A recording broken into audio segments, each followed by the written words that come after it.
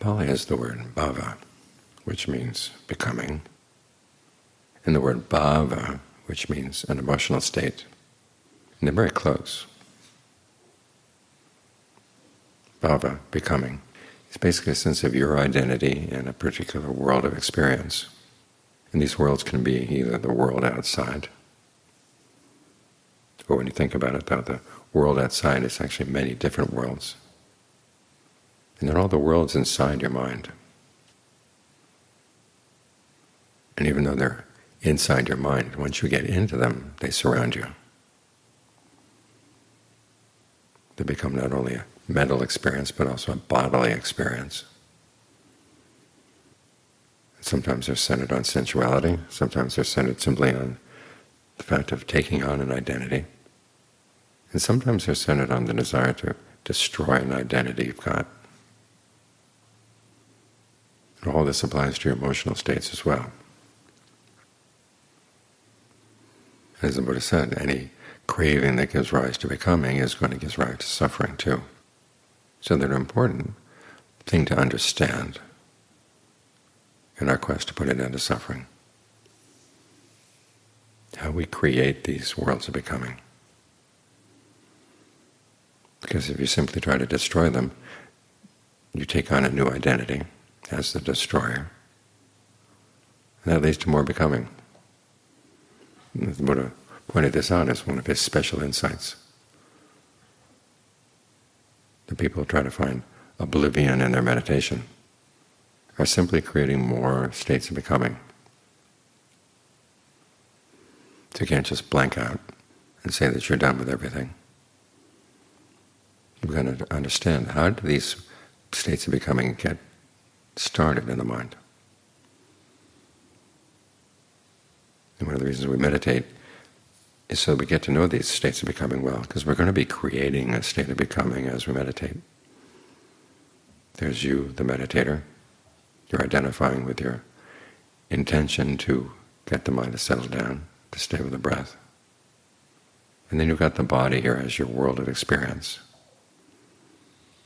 As for the world outside, that's relevant only to the extent that it's either conducive to the meditation or not conducive to the meditation.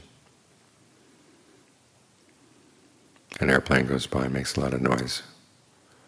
And in this world of meditation, it's a disturbance. But in the world of commerce, in the world of business, maybe it's doing something useful. So what's a disturbance to you plays another role in other people's worlds. This is where there's a lot of conflict among us. We have different worlds that we're living in, and sometimes our worlds are helpful to one another, and sometimes they get in the way.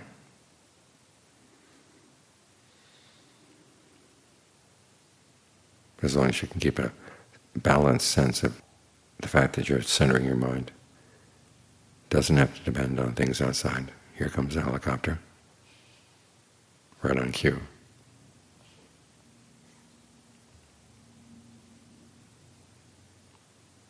It's up to you to maintain your original intention that you're going to stay with the breath.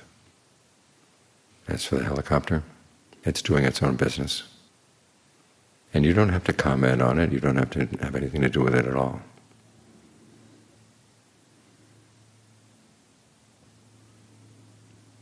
Years back we had a woman staying here, and as she was practicing being serious about her meditation, she practiced what she called sense restraint.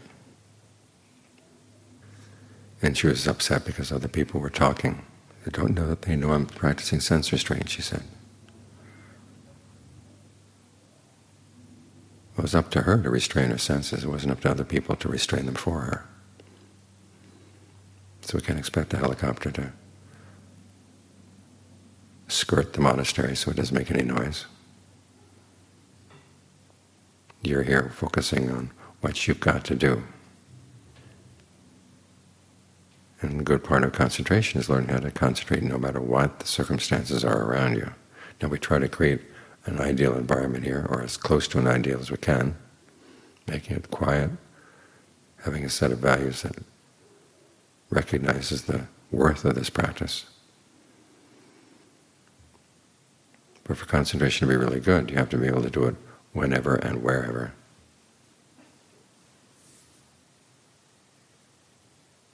So try to be up for the challenges. And try to be very conscious about what you're doing, how you're putting this state of this becoming together. It's through the way you breathe, it's the way you talk to yourself, the images you hold in mind, the perceptions sometimes that are verbal perceptions that you hold in mind, the feelings you focus on. Notice how you put this together.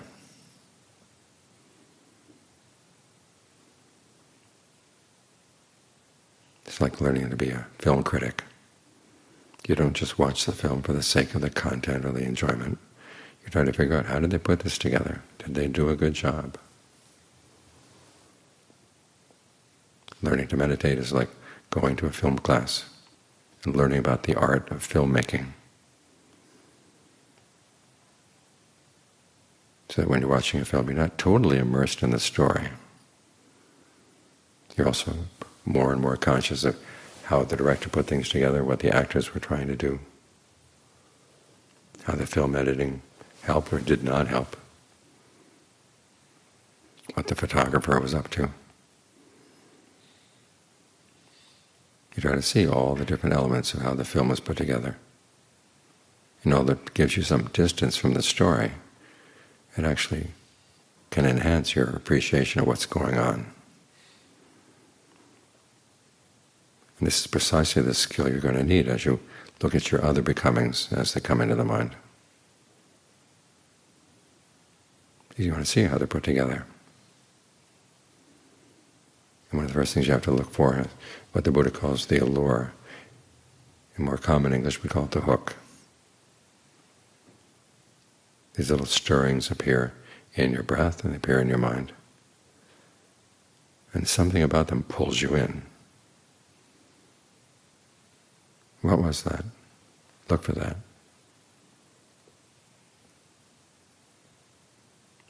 The Buddha wants you to see things in terms of dependent co-arising. You don't have to know all the different steps. But basically the principle is that these becomings, which are like worlds that we live in, or like homes that we live in, are constructed. Constructed out of intentions and acts of attention, feelings, perceptions, the way you breathe. And there are certain steps that things go through, leading up to these states of becoming. There's one analysis where the Buddha talks about how we move from craving to clinging, then comes to becoming. And it answers the question that often gets asked, what precisely is the difference between clinging and craving? Well, one, look at the words. The word for craving in Pali, tanha, can also mean thirst. The word for clinging, upadana, can also mean feeding. That gives you an idea right there. Craving is for something you don't have. Clinging is for something you do have, and you're afraid that it's going to leave you. And there's one analysis where the Buddha talks about how from craving there comes seeking. You're thirsty for something, so you look for it. And then you acquire it, and then you ascertain it. In other words, you figure out, is this what I was looking for? And sometimes it was what you were looking for, and sometimes it's not. And when it's not, you have to decide, well, am I going to use it anyhow, or I'm going to throw it away and look for something else? But when you finally decide that, okay, it is going to serve your purposes, that's when you feel passion and desire for it. And this is the passion that comes from wanting to hold on, and the desire for it to stay. And based on that, you get possessive, and when you're possessive, you get defensive, and then there's all the conflict that comes as you try to fight off anyone who might try to take away what you've got, whether it's an actual person outside or something inside. Now the Buddha lays out all these steps. These are the steps that lead up to becoming. It's like looking at a house, realizing it's made out of paper mache, bits of feathers, sticks. In other words, things that you can't really depend on, you can't really rely on. The purpose of this is to develop a sense of dispassion. Why would you want to move in, no matter how alluring it is? They build a house that's made out of paper mache, bits of newspaper. You know it's going to rain, you know it's going to all dissolve at some point. So no matter how attractive they make it, you realize, okay, this isn't worth it. That's how you develop dispassion. And that's what the Buddha is aiming at, as he said. Well, you know that something is Dharma when it leads to dispassion. And dispassion is actually the highest of all Dhammas. So how did the Buddha know this? He stepped back, he stepped out of his becomings and looked at how they were constructed. The same way that the film critic tries to decide, well, how did they put this movie together? So engaging in becoming criticism, not for the purpose of further enjoying the becomings, but for actually deciding we've had enough. Because you try to move into these worlds and then they collapse on you. And yet we're afraid not to move into worlds because we're afraid if we don't move in, there will be nothing. And the Buddha is trying to assure you that when you give up on this process, there's actually something better.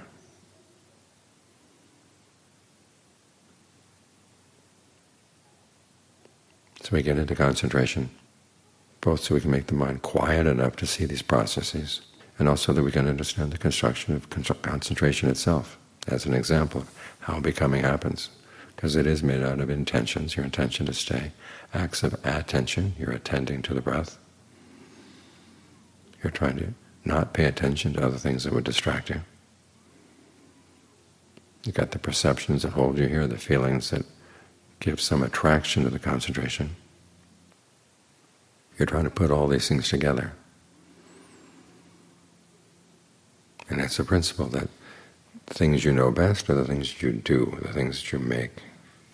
That's what we're trying to do here. Put together a state of concentration so you can understand. This is how concentration is put together. It's how it's fabricated. This is how all states of becoming are fabricated. And you really comprehend it, as the Buddha said, then there's no more passion for it.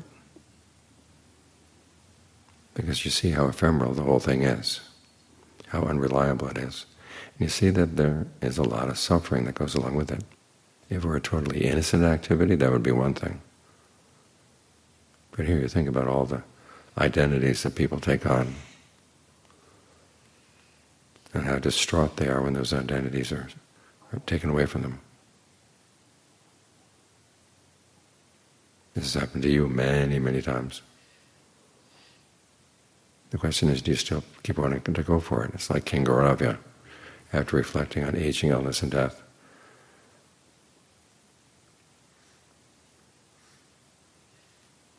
Ratnabala poses a question for him.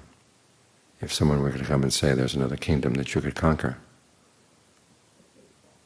even though you're old and decrepit and ready, about to die, would you go for it? And the king says, sure, why not? Kingdom to the east, west, south, north, kingdom on the other side of the ocean? Sure, sure, sure.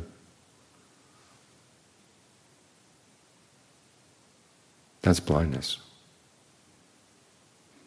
As the Dhamma summary says, we're a slave to craving. And the whole purpose of the teaching is for us to understand how craving makes us a slave and how we can free ourselves. What are the steps? This is why we get the mind in a position where it can step back, step out of the content of its worlds, all the narratives that pull us in, all the narrative hooks.